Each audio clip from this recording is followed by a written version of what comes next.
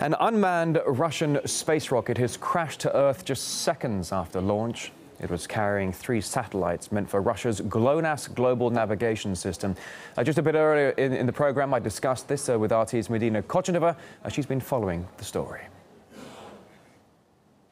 Well, it was quite a shocking morning for those at the Baikonur cosmodrome. And as you can see here on this breathtaking video, now a Russian Proton rocket, which was carrying 3 GLONASS satellites, just went out of control moments after launching from the Baikonur cosmodrome. Now, here you can see, well, on some of the, here you can see its horrific explosion, really. Now, the rocket split out of control, disintegrated, and the main part of the rocket just erupted into a massive fireball. Then it split it into different pieces and landed onto this inhabited area. Now, of course, we are talking now about a massive accident, and it is a rocket carrying 3 satellites filled with fuel. I mean, you bring up the point. I mean, not just these 3 GLONASS satellites, but also the fact that ultimately this rocket is absolutely full to the brim of rocket fuel. Just a couple of seconds into launch, it blasts off. As we can see right here, the trajectory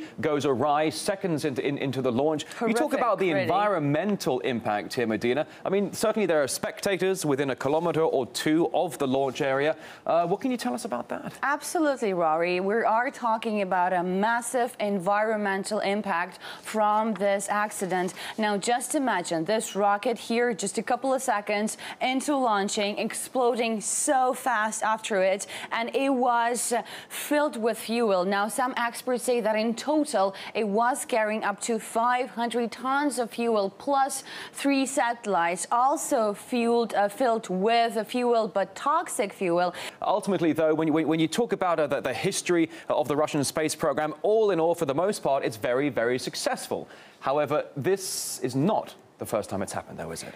Yes, indeed. The sad news is that it is not the first failure of this type of rocket. Now, the program has suffered a number of failures in the past 2.5 years, and I have to point out here 2 accidents. Now, first, back in 2010, there was 1 failure also connected with 3 other navigation satellites, and these navigation satellites were lost. They disintegrated into the Pacific Ocean. Now, experts blame at that time the fuel miscalculation that prevented the machine from reaching the orbit. And of course, there was another failure back in 2011. Here I'm talking about the failure of the Progress rocket. Now, when part of the Progress rocket reached the Earth, now witnesses said at that time that the explosion could be heard within 100 kilometers. I would just give you some figures. The single launch of the